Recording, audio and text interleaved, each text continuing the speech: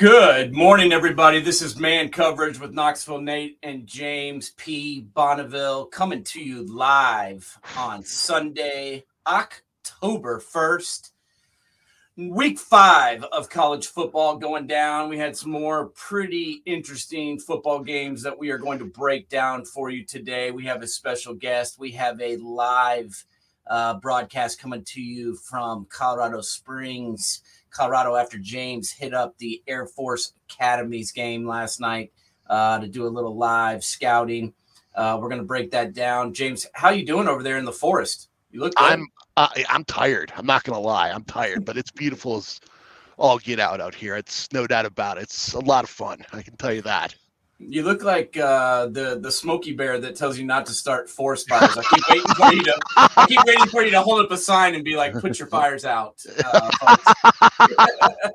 Lots of redwoods back there. Oh, it's awesome out here. It's gorgeous, dude. And nobody's talking about it, but another good game from the Falcons. So we are going to talk about it today. As we're gonna talk a little bit about some teams that maybe are a little bit overrated and some teams that are underrated. So think about that, James. I'm going to throw some names at you, and I want you to tell me whether you think they're overrated as they stand right now or underrated. Yeah. Based on your opinions. Obviously, people are going to have different opinions, but I want yours. So we're going to break that down. We're going to talk about all the games, and then we've got a special guest who we're going to bring on today as well. So full show here on Man Coverage. This is why I love college football, man. I mean, it's so fun to watch. There's so many amazing games every week, and I think we got to start, I guess, with the Irish. You know, I was kind of expecting a little bit of a letdown, potentially, after that hard-fought Ohio State game, which I will admit could have really gone either way. And then they went, down into the belly of the beast, where Durham somehow has turned into a tough place to play. And it's a good, well-coached football team there with Duke, and obviously, a good quarterback. And Notre Dame, started off strong, was, I believe, up 14-0. And then, or 13, is it 13-0? 13-0, yeah. 13-0, excuse me. And, then Duke mounted their comeback. Didn't end up being enough, but I got to admit I was impressed by both of these football teams. Notre Dame walked away with the victory, 21-14. James, what did you think about this kind of ACC showdown? Well, I look at Mike Elko's teams, and they just have a different identity. They were down 13-0. Heck, in the third quarter, and you never used to see that kind of pushback where they're not going to lay down. Prior teams would have laid down and just, gone away. And this Duke team just getting back into the game, having to lead late. It just shows what in the small time Mike Elko is at Duke so far. He has really transformed the culture of the Blue Devils as a whole. When in your lifetime have you ever said going to Wallace Wade Stadium was going to be a tough out? It was one of those stadiums people hated to go to because, heck, the visitors' locker room didn't even have air conditioning.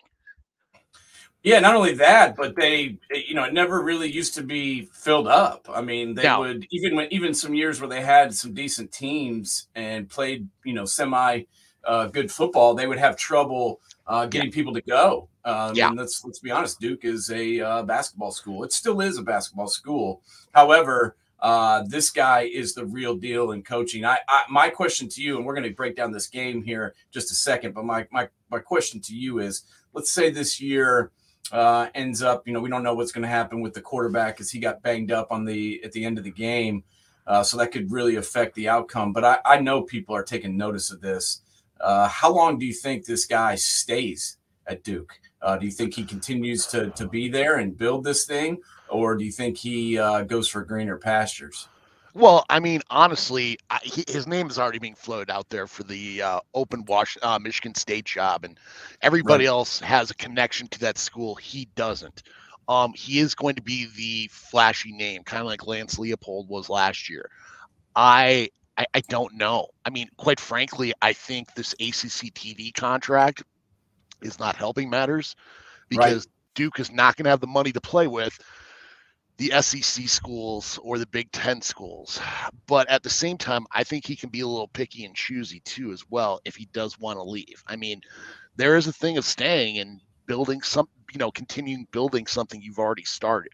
It's trying to rebuild every single time doesn't work. Does the team buy into your culture? Do you nail that recruiting class? I mean, honestly, I think there's certain jobs, like if A&M came opened, I would guess Mike Elko is gone.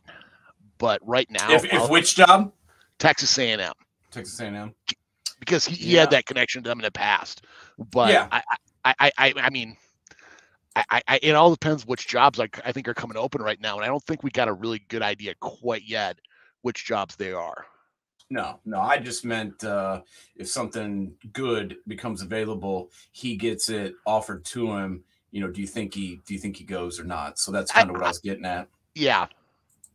And we'll see. It depends. I agree with you. I think it depends what job. I think it depends how their season ends.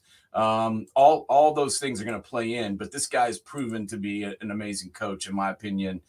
Just the way he's won at Duke, the way that this team plays. I mean, they're just not an easy out anymore. This team puts up a fight no matter who it is. Clemson comes to town. Notre Dame comes to town. It doesn't really matter who it is. They're going to put up a pretty damn good fight. And I like watching this team play. They're gritty. They play good, hard-nosed defense.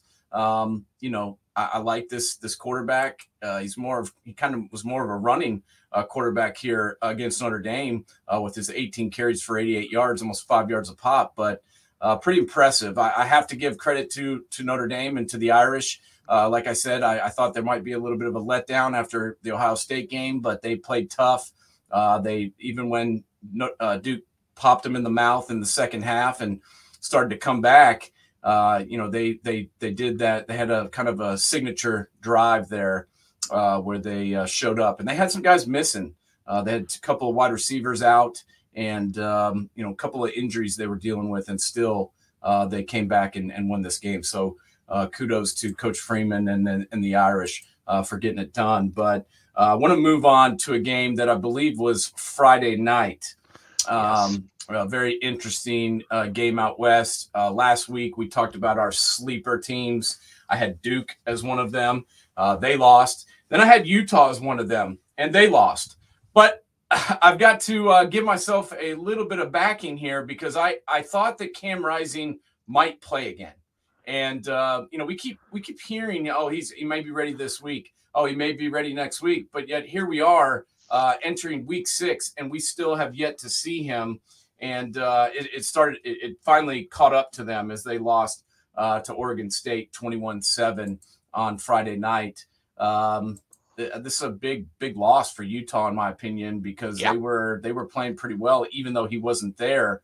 But this was more than just missing Cam Rising. I mean, Nate Johnson, 8 of 23. That wasn't good. When you have a QBR under 10, you're in trouble. That's not good. When you complete 8 passes all day and you're not playing for a service academy, that's not a good thing. And DJU, continues to be a winner, and not the greatest numbers ever, but still a pretty good performance. I'm pretty impressed with the way that Oregon State bounced back. What did you think of this game? 21-7 victory for Oregon State over Utah.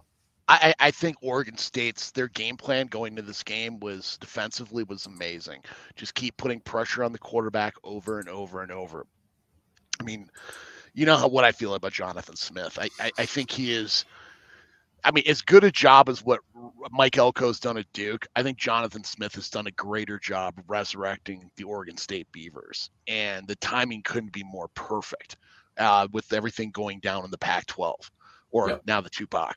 I mean, it's people, I think, were a little down on them if they lost last week. But, I mean, hell, they put up 35 and lost to Washington State. That's nothing to sneeze about. Washington State's a quality program. But, man, it was blitz after blitz, and they changed those. I mean, the blitz packages were looking different every single time. I mean, it was Johnson and Barnes were just back there just getting killed. Yeah. Yeah, there's no doubt about it. But a very interesting game that I got to watch. And I got to be honest, I was listening to your boys Barrett Salee again this morning, and they both said him and Tom Lugenbuger both were saying that they had predicted that the Pac Tupac was going to be the best conference this year. I was like, man, I must have missed that show. I must have too. I never heard them say that once, but they both said that somebody called in and was like, can you believe how good, the Pac-2 is and how amazing the Pac-2 is this year and how they're getting it done. And they're like, oh, we're not surprised. We knew this. We called this. I was like, no, you didn't. I listen to the show all the time. That's a outright lie. And I didn't call it either. I mean, we talked about how we were impressed with the coaches that have gone in to the Pac-12 and Chip Kelly taking over at UCLA. Obviously, we've mentioned also Jonathan Smith at Oregon State. The coaching jobs at Utah, just keeps getting better. All these teams, obviously, we've been impressed with at different times, but to have them all kind of hit together at once, nobody predicted it, and those guys definitely did not. So they can take credit for it, but. You look at the conference from top to bottom. I mean, yeah, are there some bottom dweller teams? Yeah. But teams are not talking about as much. Colorado is light years better than it was last year. Cal's offense looks like it has a pulse. I mean, usually putting up 20 points at Cal is like an act of Congress. Now it's after Jake Spavital comes in there. They've had a 50-point offensive game, which is freaking shocking for Cal. I mean, Arizona State, with all their troubles, they are playing, I think, ahead of schedule. So, I mean, this conference as a whole is really upgraded. I agree. Arizona State is surprised. I did not expect them to have a big season after what all went down with your boy from the Jets, who kind of ran that program into the ground out there. Oh. And I like Herm, but I mean, some of the recruiting stuff was like, where was their administration and all that? I mean, seriously. Well, it's so weird. Like, you're Herm Edwards, man. I mean, you're on TV. You're on TV for 10 years. You coached the Jets. Like, this guy was a big time NFL player. Like, you didn't need to cheat. Guys were going to come there for you and the staff that he had. He had a pretty impressive staff with a couple former players and a couple of respected coaches. I didn't really understand that. That was kind of weird. But let's stay out in the Pac-12 right now, because there was another game that wasn't really supposed to be this close. But, still was a hyped up game because of all the hoopla surrounding Colorado. And obviously Caleb Williams coming in. Gus Johnson and Joel Flatclat. We're giving Caleb Williams the Heisman in the third quarter. They're like, he had a public cry to viewers and voters that if you, wouldn't vote for Caleb Williams just because he won the year before, that you're wrong and that you need to vote for him. And then Colorado almost came back and won. So how about watching the damn game that you're doing and maybe let it end before you start handing freaking awards out? Pissed me off because, he's sitting there talking about how great Caleb Williams is, which he is good. Not saying he's not. But you got to give credit to Colorado after a rough week, missing Shiloh Sanders, missing Travis Hunter, and they damn near came back and won this game. What did you think about Colorado's effort against USC, and what does this say about the Trojans moving forward? Well, I think this says a lot about Coach Prime and how he's building this team. I mean, you look at last week against Oregon, and Oregon's very physical at the point of contact. At the line of scrimmage. And my thought process, because let's be honest, they really got beat down hard. Yes. Would you see that same kind of mindset when USC got up on them this time? And they didn't. I mean, the comeback alone, ESPN running about USC struggles to win. You score 48-41 against a good team. The thing that really hit me was that receiver, that Omarion Miller from Louisiana. Freshman. Oh, wow. I mean, not only was Coach Prime holding him out for academic reasons, but look what he did coming into the situation. Like, first game he's played, 7 catches, 196. His great speed, great change of direction. I was really impressed. Like, I see this team really maturing from game to game. They look more the part of that. And I think, honestly, they should be ranked again.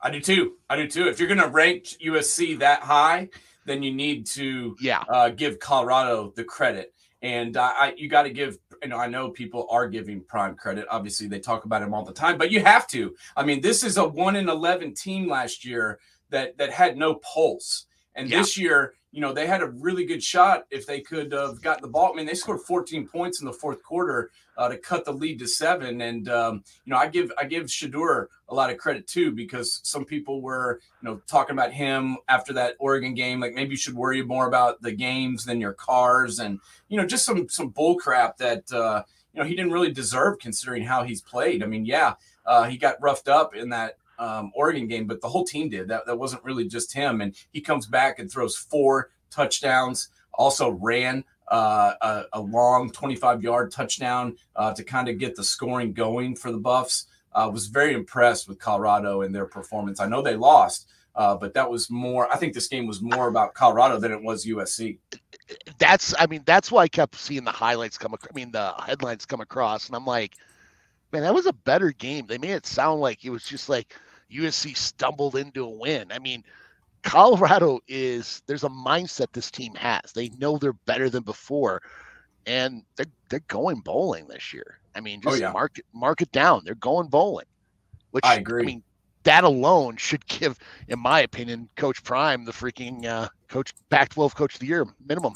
Yeah, I already we said this months ago. I said if he wins 6 games, he is the Coach of the Year, and they're going to win 6 games the way they're playing. And I'm worried about the Trojans with the way that their defense is playing. That secondary is hot garbage. Yeah. I mean, I'm sorry. There was guys just running down the field wide open. And kudos to the freshman kid, but should a freshman who's playing in his first game in Power 5 football be allowed to just run free? I mean, he's got speed, he's got the skills, but still somebody should have been behind him, especially after about the 3rd catch where he's running free down the sideline. So they got some issues.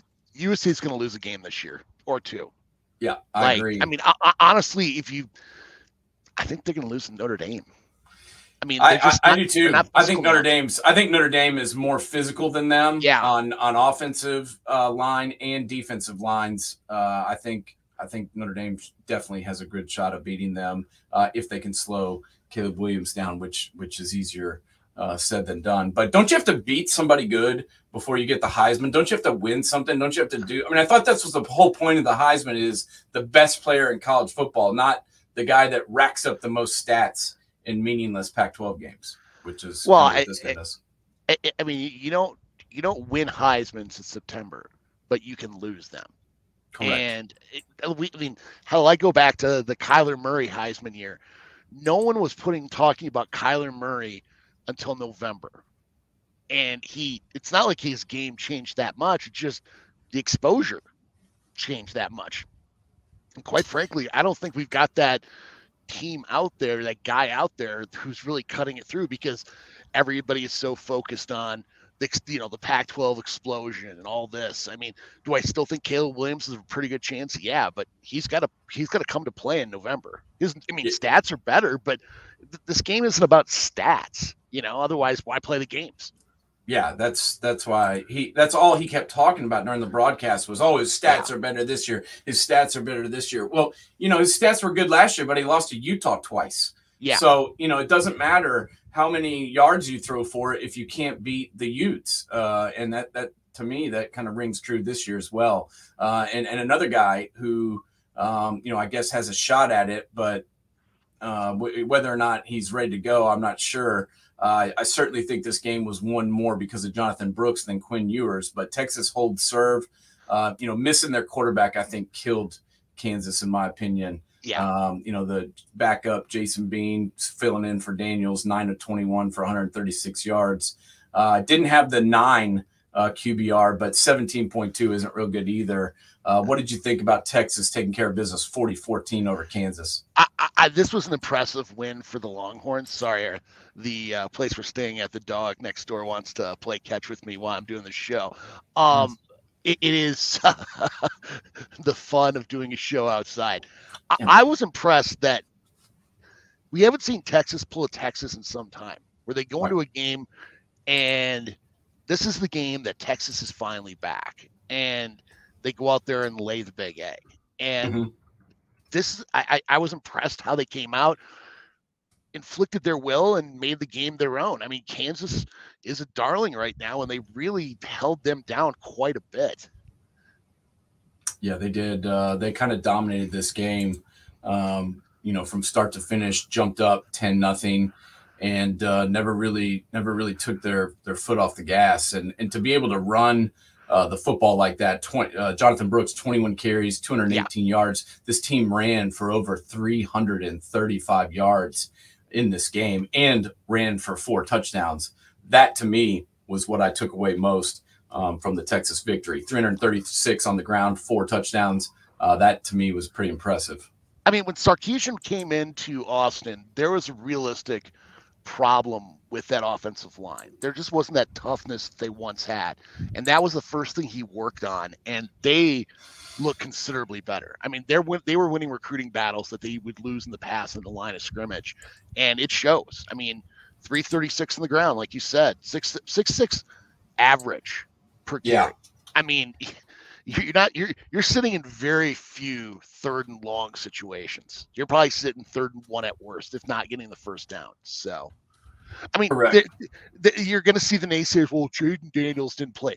Jason Beam is a very good quarterback and got quite a bit of playing time last year. I mean, he did win games for him last year. But yeah, I was just saying that, Daniels can do things that he can't. That's all I meant. I mean, he is the guy. We saw that game last year. I forgetting who they were playing, that they went into like 4 or 5 overtimes, and it was just like Daniels willing Kansas to try and win. And that's something he can do that this guy can't. But I'm not saying that's the reason they lost. That's the reason maybe that it wasn't closer, but that's not the reason that they lost. Texas dominated them up front. Yeah. Oh, absolutely. I mean, honestly, I look at Texas' schedule on the way out, and it's pretty. I mean, they're going to talk about Red River rivalry, but honestly, I look at their schedule, and I think their hardest game's the last one of the year. Or I think they take that back, when they play Kansas State on the 4th of November. But the rest of their schedule's really not that tough. They play all the right games at home. They've got the easiest, probably the easiest route of any of these contenders, in my opinion. Well, Georgia. The rest of the way. Well, yeah, but Georgia seems to struggle with everybody right now. So I'm not sure. And they have to play Tennessee, and they'll have to play the SEC championship game. So I would much rather beat Texas than Georgia right now. Yeah. You agree? Oh, yeah. Yeah. It's the Georgia game was just like, what the hell? I mean, I'm not going to lie. I was privately hoping Georgia would lose, because you're not the only one there, bud. I just don't. They're getting their ranking based on reputation from the past. Well, that's what I wanted to ask you about. I'm glad you mentioned that, because I wanted to ask you about that, because every season we always hear, preseason rankings, all that crap that everyone says, last year doesn't matter and last year shouldn't count towards this year. That's a lie, because if last year didn't count, then Georgia wouldn't be ranked number 1. I mean, that's just a fact. Yeah. I mean, I'm not saying that they shouldn't be, because they haven't lost in 3 years. So, you got to take that into account. But I'm saying lots of times people say we're not going to take that into account. We're just looking at this year only. Well, that's BS, because if you were just looking at this year only, they wouldn't be ranked number 1. They're ranked number 1 because they've won 30-something games in a row. Don't you agree? Well, I mean, hell, look at Miami. Preseason, they always get overranked because there's this they got this belief that Ed Reed, Michael Irvin, and Alonzo Highsmith and the Blades brothers are going to come walking out of the freaking locker room, and they're not.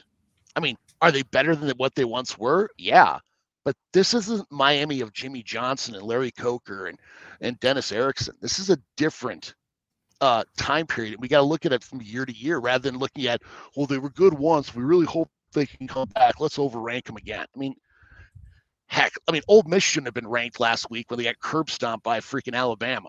now they're going to get ranked again because they beat an LSU team that, let's guess what, not that good. Yeah. In fact, they said they were still ranked 20th, which kind of surprised me, but apparently they were. I guess just because there aren't that many good SEC teams, so they got to find somebody to put in the rankings. There's a quota. There's definitely a quota, and Ole Miss filled their quota. But I will give them some credit. After a rough game against Bama, they could have folded in this game, pretty easily, and wouldn't have shocked me. I mean, LSU was up pretty big in the third quarter, and then Ole Miss came back and dropped 21 points in the fourth. Pretty impressed with Jackson Dart, 26-39 for 389, 4 touchdowns, no picks, and we finally got to see Judkins come out of his slumber and showed up. 33 carries, 177 yards, and a touch. We've been waiting for that, and finally they found a way to get him rolling. But pretty impressive win to me. I know LSU might not be quite as good as people were making them out to be, but still a pretty impressive win for Ole Miss. This pretty much ends the LSU college football playoff talk finally, don't you think? I don't know how it started. I mean, they played way above their heads, but I mean, when I kept seeing these rankings in the top 10, I'm like, how? Like, their running game is questionable. Their passing game is predictable, and their defense isn't what it once was. Unless there's a different team in their locker room, I don't know. I mean, does Odell Beckham Jr. still have some eligibility left? I mean, not that I'm aware of. Not that I'm aware of. I told you before that I wasn't that impressed with their skill guys. This was the best game that they've played in a long time. From an offensive perspective. I mean, putting up 49 points. I can't remember the last time they did this. They had 2 guys go over 100 yards, and Brian Thomas Jr. and also Neighbors both went over 100 yards receiving, and then they had 2 guys that were right there at 100 yards rushing if you include the quarterback. So pretty good offensive output, but still, as Brian Kelly mentioned, he thought they were still a year away, and I agreed with him. No one at SECPN agreed with him, but I did. Yeah, I do too. I mean, how can you have that much turnover and not have some hiccups along the way? It's not plug and play. That's for damn sure. Nope. We got to talk real quick. We're going to get to this Air Force game next, but I just wanted to throw out one more time.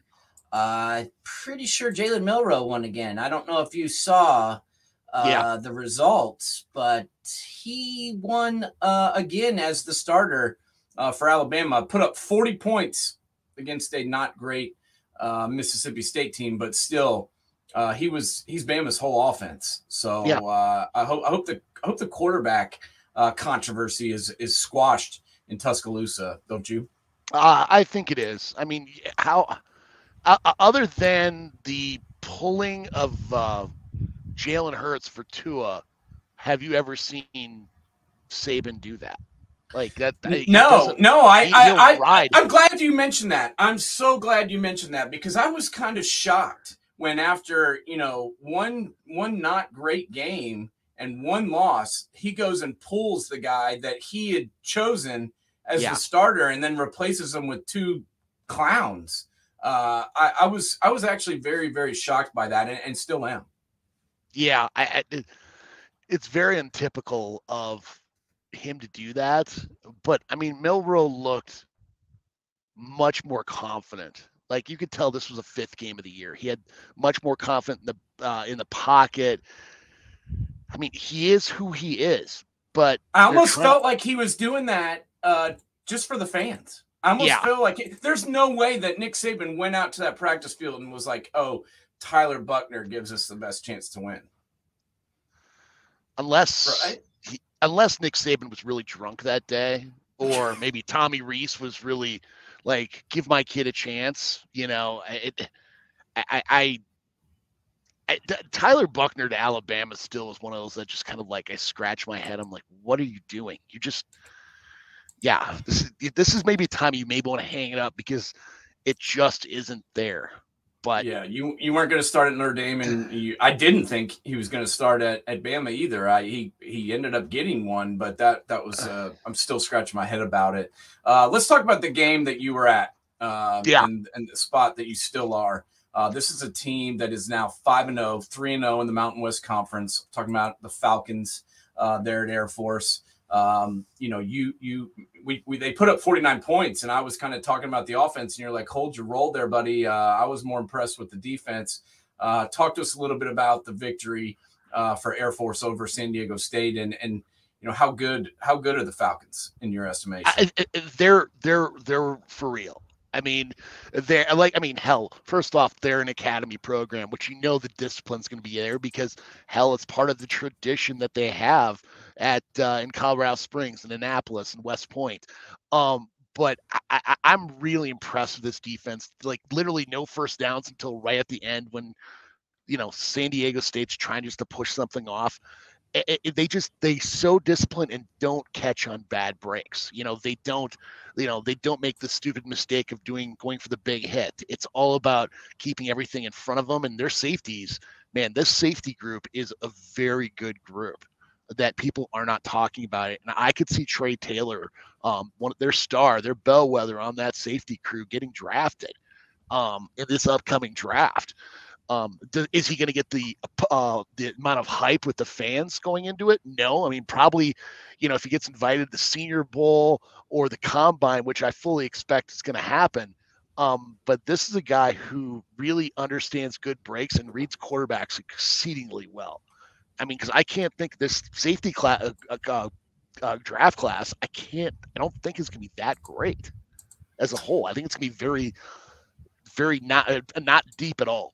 So Yeah, I agree. And, you know, this is a team in Air Force that nobody's really talking about, but 49-10, they seem to have found, you know, another one. They've had some great quarterbacks through the years, you know, Bo Morgan, D. Dowis, all the guys that you can think about back through the years. And it looks like they found another guy. I mean, 6 of 7 yesterday. 189 yards, 2 touchdowns, and then also, you know, ran for over 100 yards. Seems to be one of those guys that can kind of spark the offense, which they've kind of had in the past.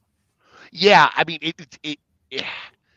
the patience they have in waiting, getting that corner set, and just owning having the outside really helps them. I mean, they're just so disciplined in their blocking schemes, and once they get outside, if you don't contain the edge, they're gonna wrap up some yards on you.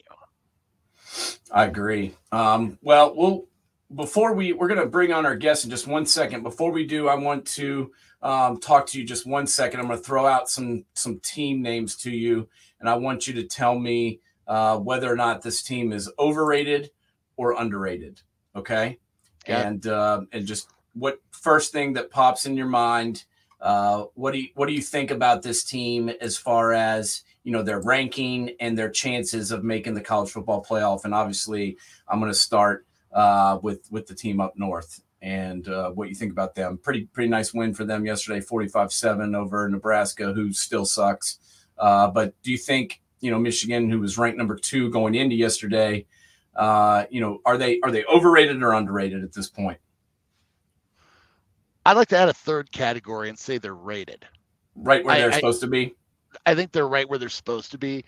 I think they're a little high because they really haven't shown anything. But at the same time, do they have to show anything? Their schedule's been pretty pedestrian, to say the least. Yeah, Georgia and Michigan have about the 2 easiest schedules that I've ever seen. Let's go through it real quick. East Carolina, UNLV, Bowling Green, Rutgers, Nebraska. That's who we've got so far. And the next 3 are Minnesota, Indiana, Michigan State, and then Purdue. So, you know, I fully expect them to be undefeated going into Penn State, don't you? Agreed. Okay, so let's move on from them because I hate talking about them. Let's go to that team we just mentioned, Penn State. Struggled mightily in the first half against Northwestern. Everybody was ready to give Penn State the college football playoff bid, but you know they did struggle yesterday. Drew Aller was not quite as good as he's been. What did you think about Penn State? Are they overrated right now? Are they underrated? Or are they where they're supposed to be? I think they're where they're supposed to be. I think if they're going to make that college football playoff, though, their line of scrimmage play has got to get better. I mean, that was supposed to be one of their strengths going in this year. And you watch that West Virginia game, they just didn't seem cohesive at all. And they made West Virginia's defensive line, who's solid, but this offensive line for Penn State is pretty legit. And it makes me wonder what's going on there. So if they can get that, I could see Penn State realistically making the CFP, though. Yeah, we'll see. I was thinking they might have a chance till I watched them yesterday, and they looked rough. I mean, I know they came out and played well in the second half, but that first half was brutal.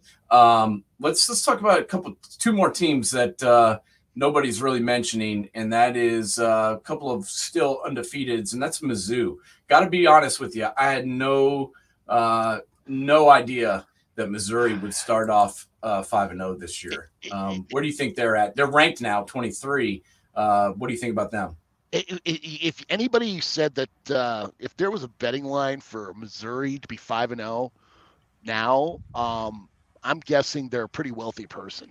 Yeah. Because, I mean, Missouri just either their offense looks good or their defense looks bad. Like, nothing ever looked put together. And that K-State game really surprised me because they came out and punched them. Chris Kleiman-led team, who's always very disciplined in the mouth, and won. I mean, they beat Vanderbilt. It's not like they've had the greatest schedule of all time, but still, you and I both know. Do I think they can beat Missouri? I mean, LSU? Yeah. Kentucky? I think Kentucky is where you're going to see that first L, though. Yeah, well, that was another team I was going to ask you about is Kentucky. What do you think about them? Because they play Georgia next week, and I'm sorry, but I just can't buy it. Kentucky always starts off 6-0, 7-0, ranked in the top 10, and then they play Tennessee, they play Georgia, they play whoever, and they lose like 4 out of their last 6 most every year. So I guess I got to see it to believe it. What do you believe it? They're not going to make the CFP. I'm aware of that, but are they a top 10 team in your mind? No. Okay, good. All right. Well, I didn't think so either, but last team, Fresno State, another team that's 5-0, beat a bad Nevada team yesterday, but they are 5-0. What do you think about Fresno? Well, you know, I'm a big Jeff Tedford fan. I do. I mean, he just finds a way to win every time he coaches there. Very disciplined. I mean, you look at them and Air Force is going to be an interesting matchup if it gets to the Mountain West Championship. Yeah, I agree. So interesting. This guy has won a lot, and he's doing a hell of a job recruiting right now out in Fresno as well. So yeah, we'll see if he can keep things going because Fresno State's had good teams in the past. Hopefully they will continue their run and be back because I think college football is better when Fresno State is good. I'm going to go ahead and let you introduce our guest, and we're going to bring him on right now and pop him into the mix. Well, today we're going to have Ryan THELWELL with us. Those of you remember Ryan, the all Big Ten receiver from the University of Minnesota via Canada. And Ryan, it's great to have you here, my friend. What's going on, fellas? How you guys doing? We're doing good, Ryan. I got to apologize up front. I had to shut the camera off. We were out celebrating that Air Force win yesterday, and trying to act like I was 21 years old again. It's not working. Buddy, hey, you don't have to tell me. I hung him up a long time ago. I was kind of one of those guys that either had 30 or 0, and I finally got to the point where it had to be 0 from now on. I'm with you. I am with you.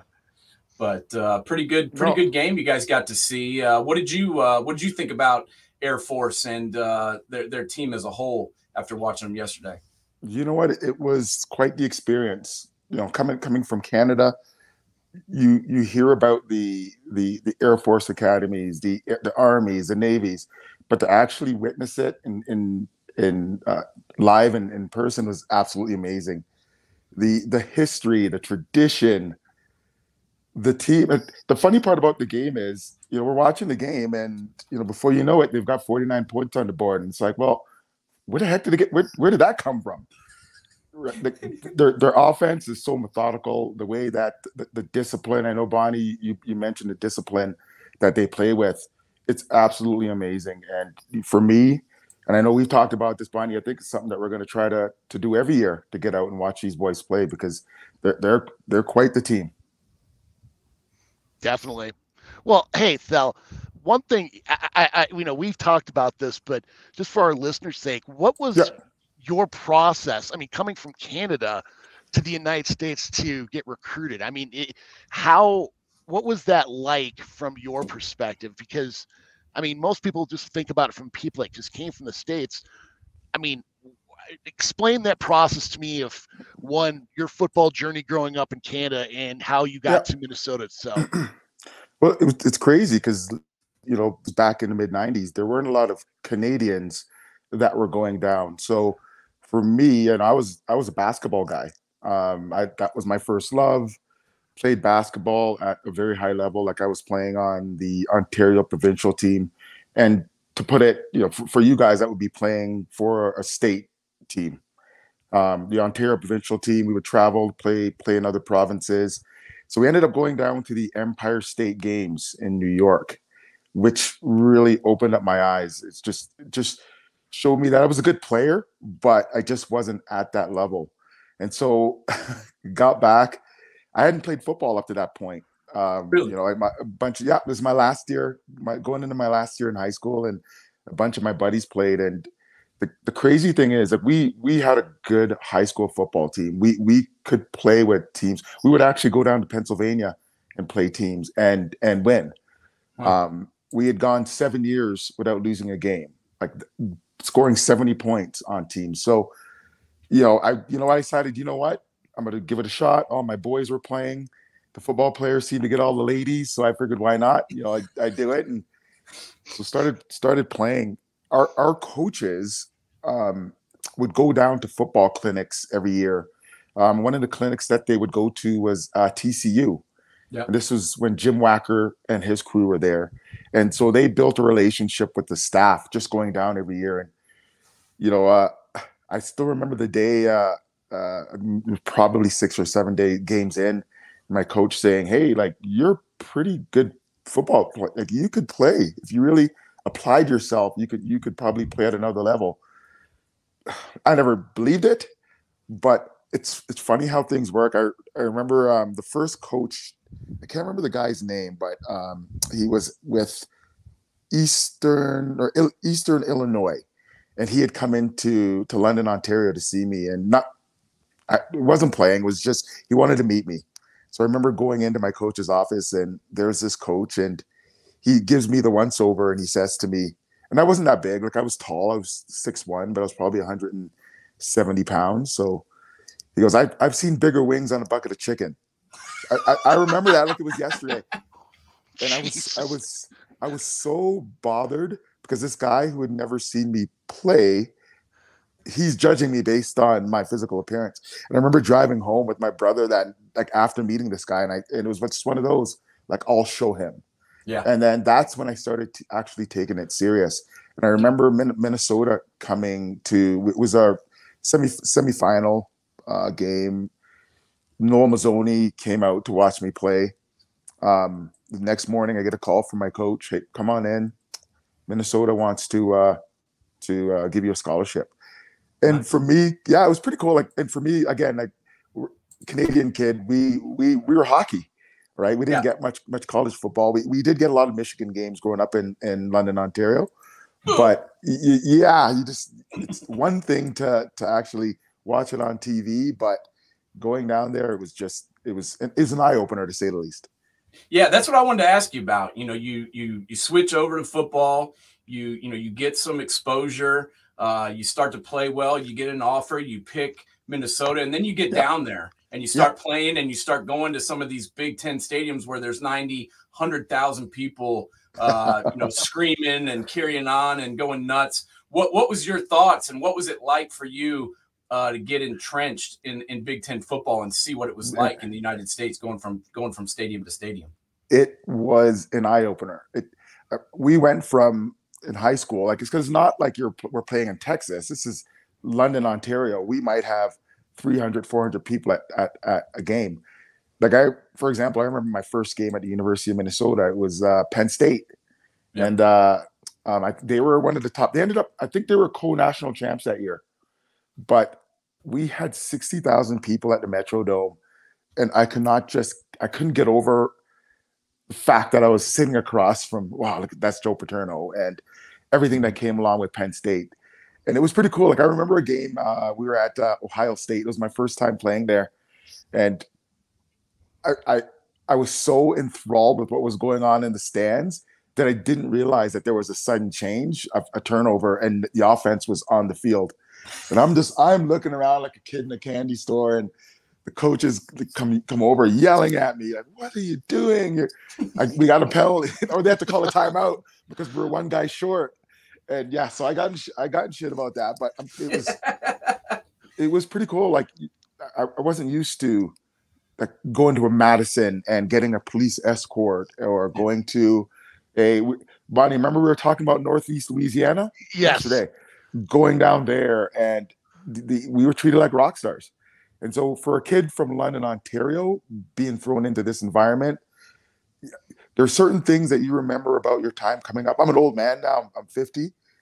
I can't tell you about a lot of the games I played in, but I do remember a lot of the experiences that we had at some stadiums.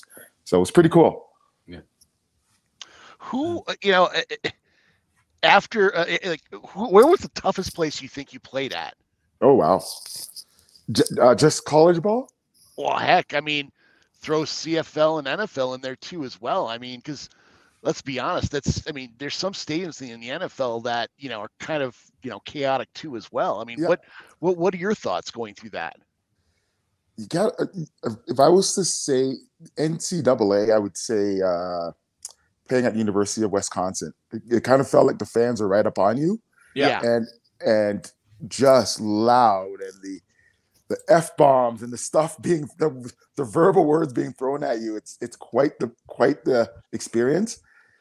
And again, like they're loud, they're boisterous, and it's just one of those stadiums that you really, really have to have your game together to win in. And that's something that I didn't get a chance to do. I know the Gophers did it after I left, but that was a tough place to play. That's for sure. Yeah, no doubt. And yeah, obviously you went on to play professionally, and you said you hadn't played football a whole lot till you got later on in your high school years and then into college. Talk to some of our listeners a little bit about the Canadian League. You had a lot of success there, played in the Canadian Football League for a long time, won 3 Grey Cups. Tell some of our listeners what the Canadian Football League is like, and what kind of passion the fans have for it up there. Oh my goodness. If you've never had a chance to attend a CFL game, even watch it. It's like the one thing about the league, we're talking about tradition and pageantry of say Air Force. Yeah. Well, a lot of people don't know the CFL is probably one of the oldest sports leagues in North America. Like the Grey Cup has been around for over 110 years. Yep. So there's a ton of history behind it, and it's Canadians are proud of their league. So for me, growing up in Canada and having a chance to play in the league, it was absolutely amazing.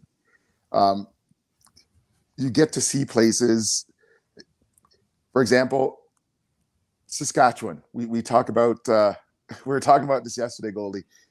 Their fans are rabid. I don't think that I can go anywhere. I'm sure I saw a Riders jersey at the Air Force game yesterday. That's how passionate their fans are. We go to Vegas, we see Rider jerseys. Oh, sorry, can you guys hear me? Yeah, we got you. Yeah, we got you. Yeah, got me. Sorry about that. So yeah, it's just there's so much, and having an opportunity to play in 4 Grey Cups, win 3. There's not a lot of people that can say that they've had that opportunity. So for me, that means a lot. I love the CFL. I try to push it. I try to sell it. I try to tell people, watch. the play, like there are a lot of great CFL players that go down to the NFL. I don't think people realize it, and so it's I don't know. I'm a little biased, guys. You know, I'm as a Canadian boy, I love it. I'm proud to be a part of it, and yeah, it's just one of those that I was blessed to do. How big a struggle was that to go from? I mean, because the rule changes are just slight. Yeah. To make that transition from American rules to the CFL rules. It wasn't that tough for me. I think just growing up and watching the game, I always knew everything about it. The game is a little bit quicker. You know, as your fans, they might not know, the field is wider, and longer. The end zones are 20 yards, not 10.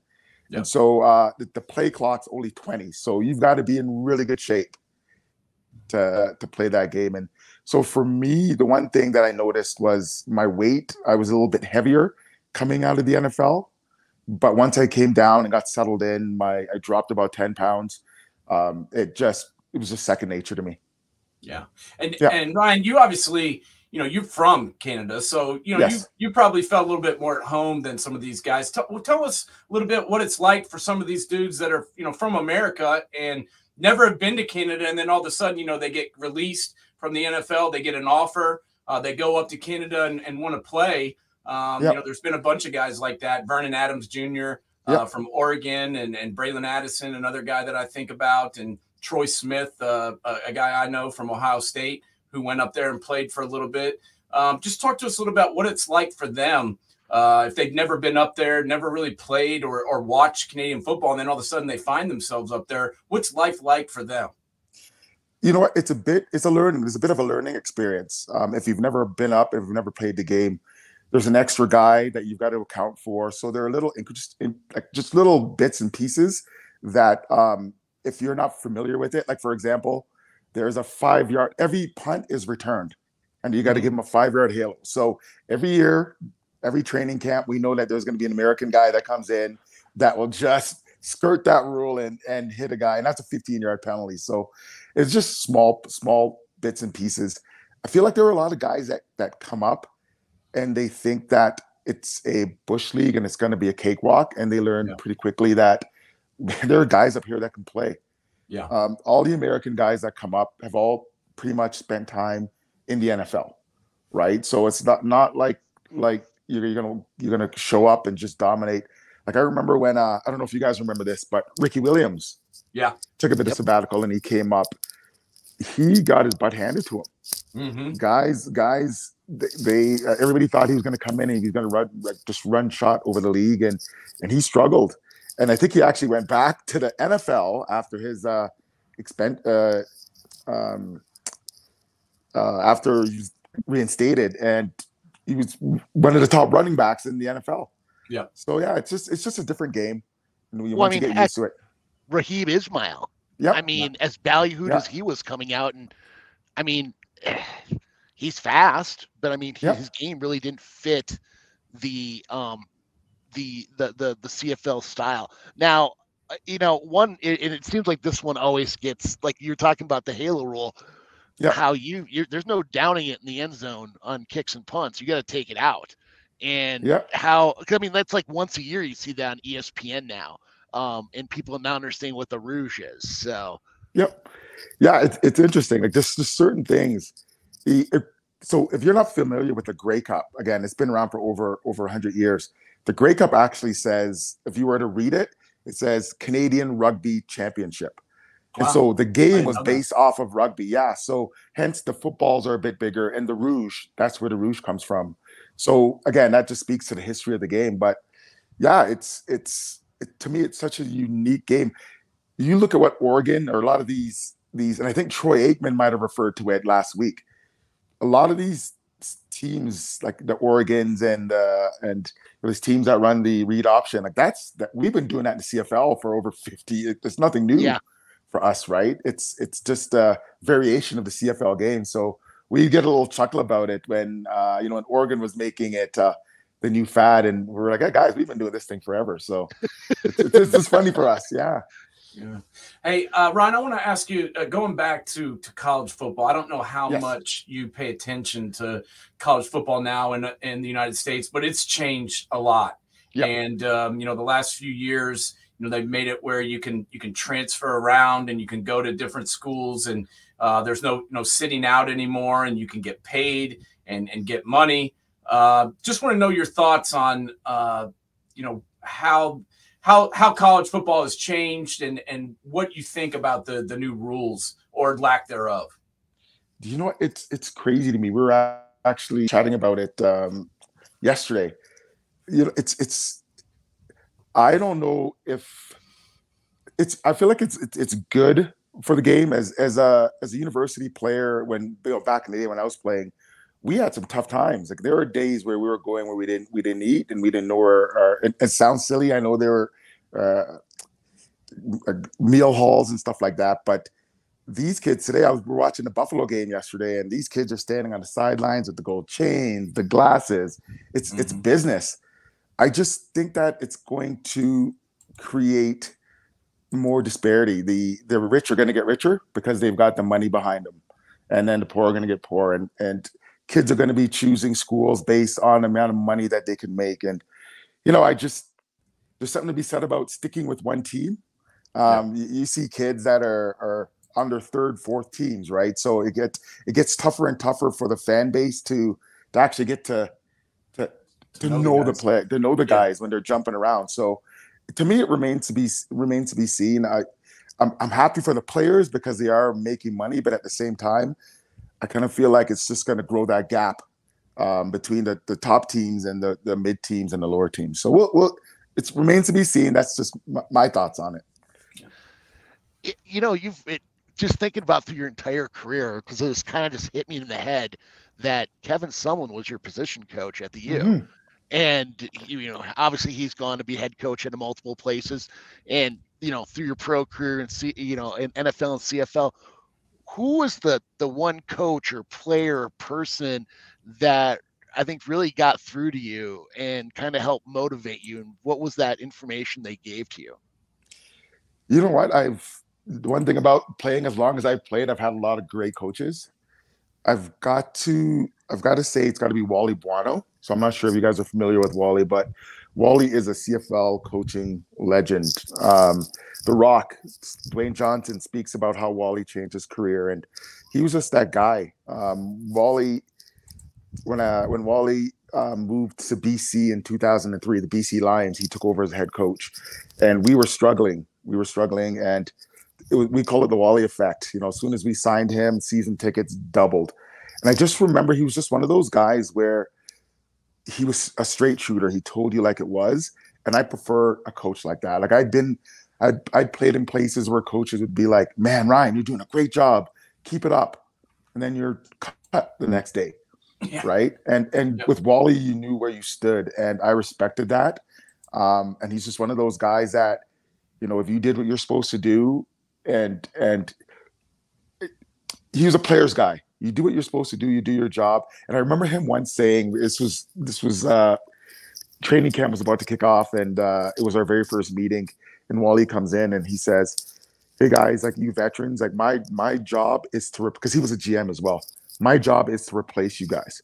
Just so you know, I'm constantly trying to replace you, and your job is to not let me do it." And I've always remembered that. He's constantly trying to replace you, trying to find better people. And it just makes you understand where he's coming from his perspective, but you know where you stand, right? And I love that guy. We still talk to this day. So he's an amazing man.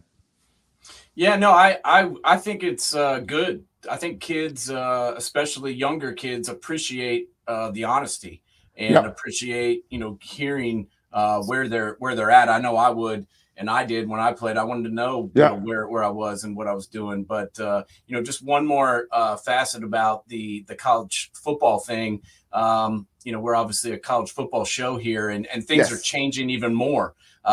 They're doing, they're basically the Pac-12, which I've always loved watching the Pac-12. That conference is now gone after this year, and all these teams. You played in the Big Ten you had a hell of a career at Minnesota catching balls out there. And now the Big Ten is going to be a super conference. And I just want to get your thoughts on, you talked about going to Ohio State and going to Wisconsin and going to Penn State and all those places. Well, now these kids are going to go to LA and play UCLA, and they're going to go to the Coliseum and play USC. You know what?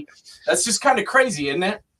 It is. And I'm a traditionalist, and I love the old Big Ten. And even now when I watch, Rutgers and, Maryland, and I'm glad, don't get me wrong, it's great, but I'm just not used to it. And so it's just one of those things where it's I know the game's changing. It's good for the game. It's all about the money. I'm a bit of I'm old school. I kind of like the old way of how it was done. And so for me, I'm not a big fan of it. But again, it's progress. It's going to constantly change. It's just something that we expect. So yeah. Hey Ryan, when you came to Minnesota, did you ever think a bell, an axe, a jug, or a pig would mean as much to you as it does now? Never. I remember going into these games like, what are these guys talking about? A pig? What? But yeah, again, it's something to be said about history and tradition. And now when I watch these games, and my buddies from Canada, they're looking at it like, what is this? It's ridiculous. But yeah, that's just it. Again, for me, that's just a part of it, and I love it. I try to get as much as the terms. Even I think Wisconsin games. That's my thing. If I can catch a Wisconsin game, that's it. But that tradition, that history, man, we don't get that up here, and it's something that we love. So yeah, no doubt. It's that's what we were just talking about earlier. We love the passion that people have for college football. Me and James have both loved it for our whole lives, and it's just something that people really get excited about. They build their weekends around it in the fall, and just to see. I went to a game a couple of years ago where I live in Knoxville, Tennessee now. I'm a Buckeye fan, but I live in Tennessee now. And Tennessee played Virginia Tech at Bristol, which is a NASCAR racetrack. And they had 180,000 people there. And I got to tell you, it was one of the craziest things I've ever seen. So, I think, we all love this game, but I think the pageantry of it is kind of what I like. The NFL is cool. It's fun to watch games on TV, but going to a college football game, I think, is what separates it. Don't you? I agree. And it's crazy. I got to give your guy credit here, Bonnie. We've obviously we've been spending the weekend here and taking in the sights here at Colorado Springs, and he knows his football. He does. He does. I don't think I've ever met somebody that knows so much about college football. We're talking about games just random, and he's talking about players from these teams that I don't even know half of these teams. So Bonnie, I got to give you credit, brother. You know your stuff. Yeah, I love it. Yeah, we used to have him on this show, and I'm like, hell, he knows more than the host that I have. I was like, let's get that guy out of here. We got to get Bonneville to replace him. I was like, he knows more than anybody. So yeah, no doubt. Yeah. Ryan, thank you so much, man, for coming on with us today. I really enjoyed hearing from you and getting a chance to meet with you. No, thank you guys. I truly appreciate it. And Bonnie, man, thank you, brother. Taking in that game with you made my experience a lot better. So I appreciate it. And thank you for having me. All right, man. Thanks, Ryan. Talk to you soon. Now, all right, man. Well, talk about his basketball prowess. He was on our intramural basketball team.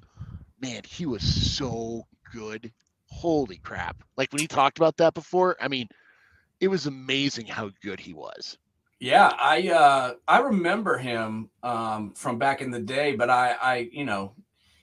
time goes by and your memories all get jarbled. So I went back and looked and found some film and read up. This guy had a storied career at Minnesota and had over almost 2,300 yards receiving, over 16 touchdowns, and really made his mark to the point where a lot of Gopher fans and Big Ten faithful remember this dude, and then went on to have a very successful career, in the NFL and also the Canadian League. So I'm glad we got a chance to bring him back out and introduce him to some people that may not have been around at that time, because absolutely, dude was a baller. Well, I mean, heck, I go back to the Penn State game in 19 where Bateman had that big yardage game. Well, he was very close to breaking Ryan's all-time single-game record. I mean, Crawford was with me for the game, and every time he got closer, we both kept looking at that stat like we wanted Ryan to keep that record. So yeah, and he still has it, right? Yeah, still has it. Still has it. What was the numbers? I'm trying to remember. I saw that. He had, I think it was like 14. It was 14 for 222. 222. I sounds think. right. I know it was over 200. Yeah, and you know the U, as you call it, is known kind of for their running backs, but they've had some sneaky good wide receivers throughout the years, as me and you talked about. You know, Ron Johnson and Tyler. You know, more recently Tyler, and then you know, Eric Decker, who went on to have a fabulous career. That guy was also a baller of a baseball player too, if I remember correctly. He was. So they've had good wideouts. Ryan's other receiver on his team was Tutu Atwell, who you may know his son, LA Ram, Tutu Atwell. Yes. Yeah. Corey Sauter was their quarterback. People probably forget the name Chris Darkins, who was an amazing running back. Yeah, no doubt. And just awesome to we try and, you know, break down all the current college football action and give our takes on that. But I also like to talk about the history of college football. And we really try and do that on this show, where we mix in a little bit of both, where we, you know, talk about the future, we talk about the current state, and then we try and sprinkle in. We're so old now, James, that, you know, we've got all these archives in our memory that, you know, some of these young kids, they don't know anything about. So it's our job, I feel like, to let them know. Well, I mean, hell, we were sitting there talking about the CFL. I mean, most people don't even remember Warren freaking Moon. Yeah. And I mean, Doug Flutie, Warren Moon. I mean, Cameron Wake. There's been a lot of guys that cut their teeth in the CFL, or, you know, started in the NFL and then went to the CFL and had storied careers. So it goes both ways. Absolutely.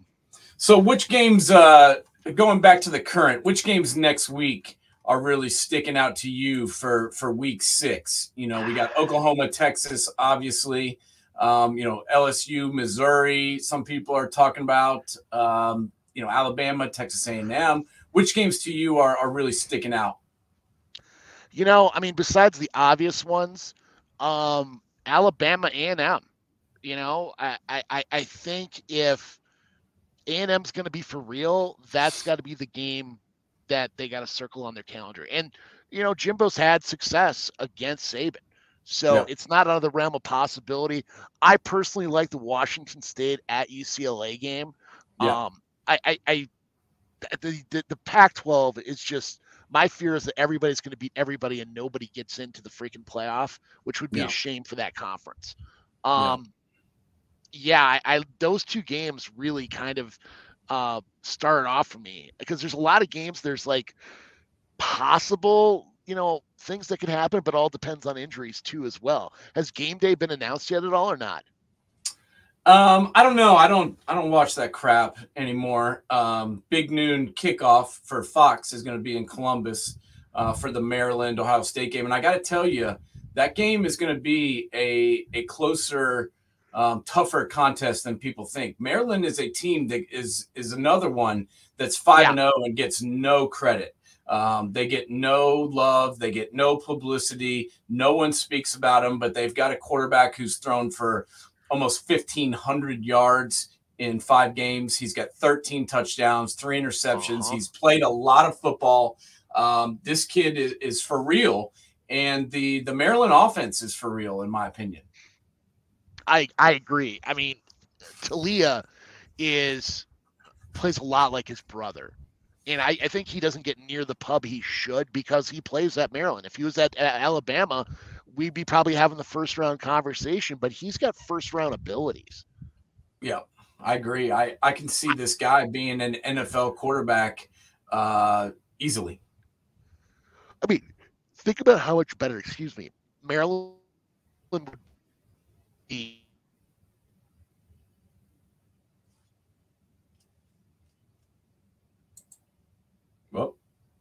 think he was in the middle of a thought there, but I cannot hear you, Bunny. Bunny, I lost you there for a second, buddy.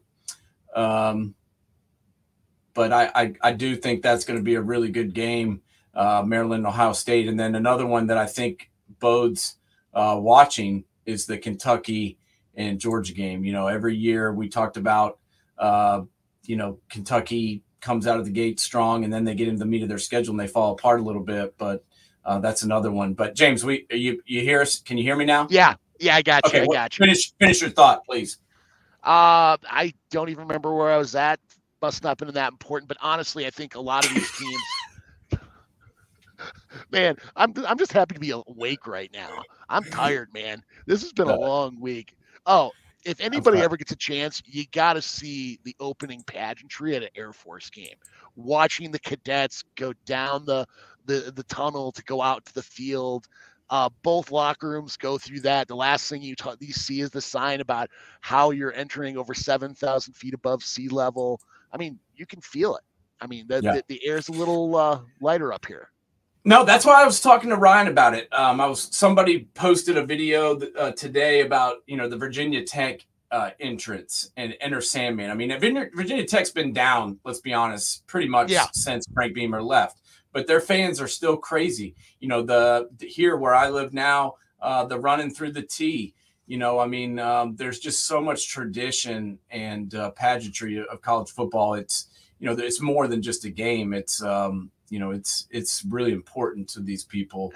I was going on my walk last night at like 12:30, almost 1 a.m, and they were still doing the post-game show here on the local fan-run radio about the Tennessee-South Carolina game. And they were still talking about the game. I'm like, the game's been over for 4 hours, 3 hours, and they're still breaking it down because these people care so much. So, brutal injury also for the Vols yesterday. Brew McCoy broke his ankle on just a disgusting play. And I feel bad for that kid because he is really, really put together a solid career since he got here to Knoxville from transferring from USC. And, I wish the best for him.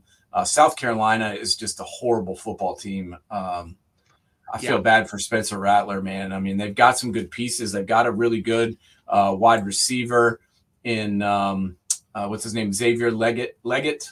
And they've got a really good running back in Mario Anderson and a pretty damn good quarterback in Spencer Rattler. And then then you look at their offensive line, and it is just a disaster. I think they had 6 sacks last night and at least 8 or 10 tackles for loss. I mean, it was just a dumpster fire for the Gamecocks. So I'm not sure where they're going from here. But Tennessee, to me, played a pretty good game. And I'm interested to see. I'm going to be at the game next week live for the Texas A&M Tennessee game. Well, actually, that's the week after, the 14th of October. So I'll get a chance to see Jimbo and also see the Vols in person. So it should be interesting. Great. All right, boss. Well, keep it up. Go get some rest. Yeah. And go drink some water and make sure you recoup yourself because we're going to need you. We got a bunch more. We got a bunch more games to get through here. Well, we got to get through Red River, man. I mean, that's going to be the last Red River in the Big 12 before their SEC teams. Yeah, I hope they keep playing every year. That's one thing that I really do. You can change college football. That's fine. But let's keep some of the tradition, too. I mean, these teams are still in the same conference. They can keep playing. I think, a lot of the Big Ten traditions are going to continue. And then also there'll be new ones added. I mean, Ohio State's got a really good history playing USC. And so does Penn State and some of the other teams. So now they can, play them even more. And I think that's cool. But I do want to keep I want to keep that Red River rivalry. If you say that 5 times fast, keep that going because I always love watching that game. It just seems to mean a little bit more for those kids, doesn't it? Absolutely. Absolutely. All right, bud. Keep your chin up and great show today. I love breaking it down. Great guest. Having a former Big Ten wide receiver and 3-time Grey Cup champion from the CFL with Ryan coming and joining us. So go check it out. Go to our YouTube page. If you missed any of the other shows, we've had some ballers on the last few weeks, and Man Coverage 2075. Type it in, and you've got access to all those. James, thanks for your time, and keep your chin up. Go get some rest, buddy. Thank you much. We'll talk soon. All right, sounds good, bud. Later.